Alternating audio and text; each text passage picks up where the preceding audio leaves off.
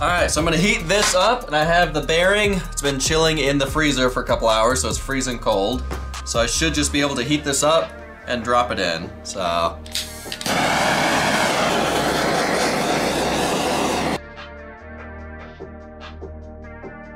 Alright, hopefully that's warm enough.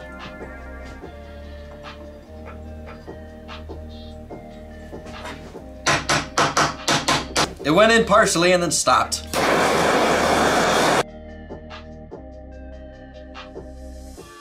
This didn't really go according to plan.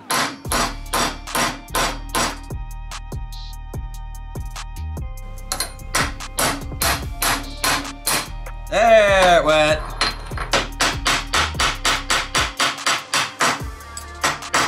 Nice, that worked. Ooh. Yeah, it's not terribly hot. Alright, now we just let that cool down, and I need to do the second one. Just move that over there.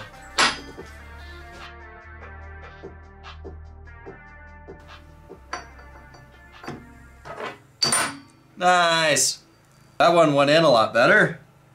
I heated it up a lot more, so that probably definitely helped.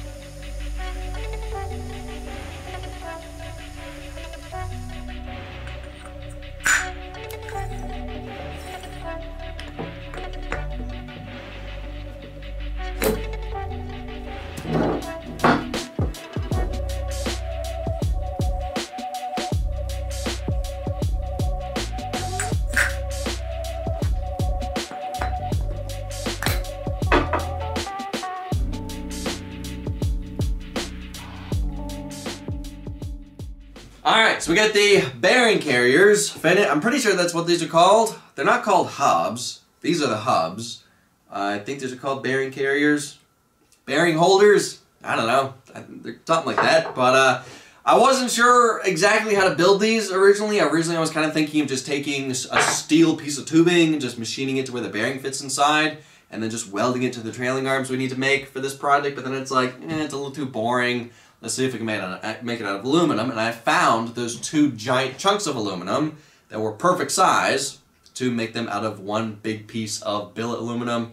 And these things turned out pretty awesome. Now, in case you guys are wondering why I didn't just use one of these, because it would have just been a lot easier just to use these. This is actually the rear bearing carrier for a Polaris Sportsman 400, and we're using the front hubs of a Polaris Sportsman 400, so these actually don't fit together. The bearings are bigger, and this is just bigger.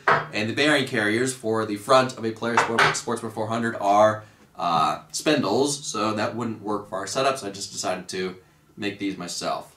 And you gotta admit, these things turned out pretty awesome. And because they're aluminum, it is super lightweight. Now, I was also going to build these spindles for this project in this video, but I think that would be just a little too much machining for one video. These kind of took a really long time to make, and that was a lot of material removal. So I think I'll just save all that for the next video of this project and just end this video here. So anyway, guess that's it for this video. Thank y'all for watching. I'll see ya in the next video.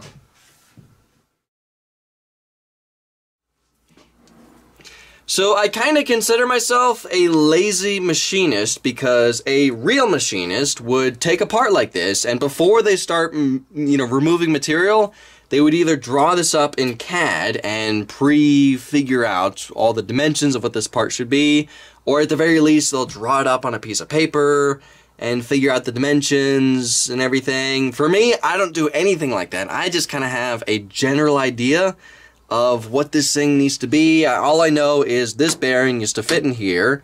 It used to be held in with a retainer clip. We need to have 4 holes to bolt this to the next part, and that is as far as planning as I've gone with this part. So with everything else, like what's the dimension of this? I don't know, just keep removing material until it looks right. How thick should this be? I don't know, just keep removing material until it looks right. How far should the bolt pattern be and everything? I don't know, just eyeball it until it looks right. When you build everything from scratch, you're kind of able to do this because it really doesn't matter the dimensions of this part as long as it works with this bearing and this fits onto here, and then you kind of just build the next part to where this part fits onto that part. That's kind of the benefit of building everything from scratch. It's not the best way to do something, but in my opinion, it is the fastest way to do it. Just to start removing material and just figure it out as you go along.